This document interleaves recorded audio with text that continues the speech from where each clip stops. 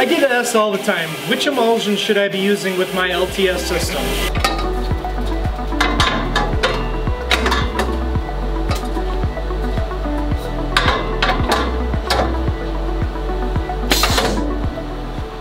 We've got our HydroX Z1 right here. It's a red pure photopolymer emulsion. HydroX Z1 is formulated for water-based and discharge inks as well as plastisol.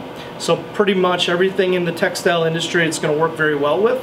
The LTS itself will work with most of our emulsions, but the HydroX Z1 has been formulated for LED and laser spectrum, so it falls into that range much better, giving you a much better burn on your stencil.